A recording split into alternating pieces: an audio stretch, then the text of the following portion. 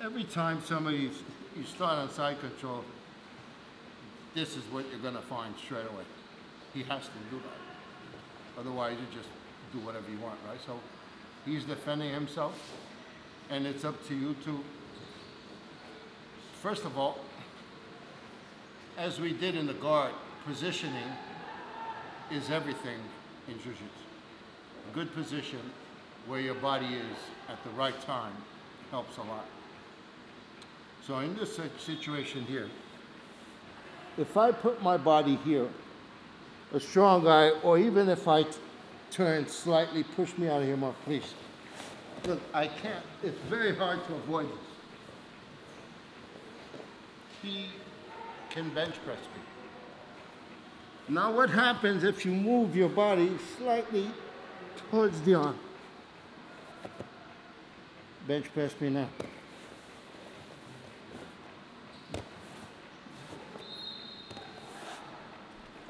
What's the difference?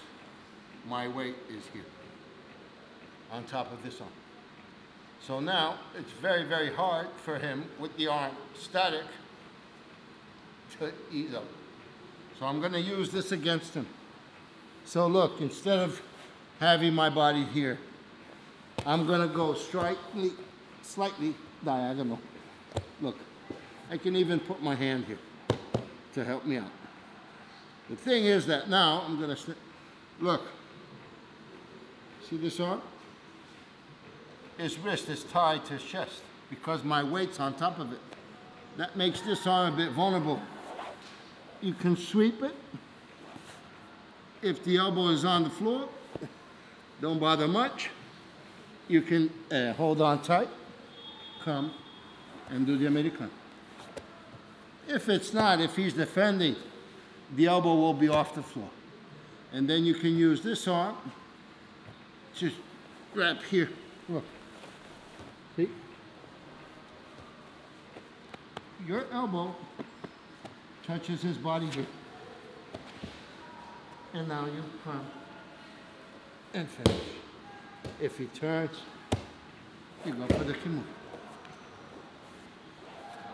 So the tightness starts here. Your weight is on top of his wrist, right? And then you're attacking that elbow on that side. So your body is kind of diagonal. Look. Trap. Look. Trap and push your body forward. Open your legs and get the arm.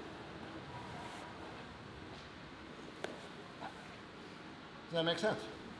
Yep, let's try.